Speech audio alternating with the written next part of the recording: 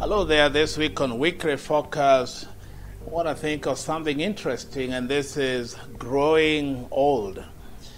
Well, age is catching up with all of us, no matter what. I know we live in days when people want to remain young and renewed and full of strength and vigor. And some will go for plastic surgeries and apply all kinds of makeup and chemicals on their faces and hairstyles that will make them look young and change the way they walk and put on maybe high heels and nice dresses and suits that will make them look young. And nobody, especially in Africa and all over the world, who want to look older than they actually are.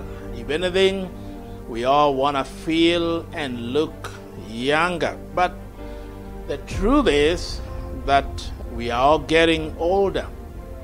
Look at your pictures when you are younger. 10 years ago, 15, 20 years ago, 5 years ago. Well, something has changed. Your face, the way you feel, you don't feel the same. So growing old is not a problem. It is actually a blessing. Gray hair is a blessing. Well, some of you don't think so, but it is. I want to say 4 things are important as you grow old, or grow older for that matter, if you don't like growing old. 1, focus ahead. Well, there are people who live very miserable lives because they keep looking back and thinking, oh, I wish I was 20 again, I was 15 again, I was 10 years again, I was 40 again. And they say, well, things were better in those days when we were 20, when I was 15 and all that. And they forget what is behind you, you cannot change it. So focus ahead, look at where you're going. Number 2, as you grow old, and everybody is, character is important. It is what you do today and the life you lead today that will determine how you grow old. I remember one of my uncles who died at around 90 years, and he lived a very strong man. And one time I asked him, how come you're this strong? You still have all your teeth and you're strong. You don't even use a walking stick. And he said, Okoro oreaga onini. In other words, when you are old, you enjoy the benefits of your youthful life. And I also know people who messed their old age by what they ate, what they drank, the kind of life they lived, their morality. Some of them smoked too much and now they have all kinds of lung problems. Some of them drank and they were in alcoholism and they destroyed their health.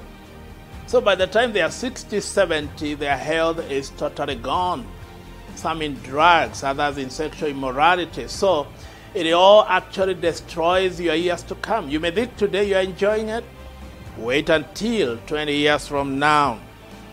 So number 3, it's good to have a mentee, a comrade, and a mentor.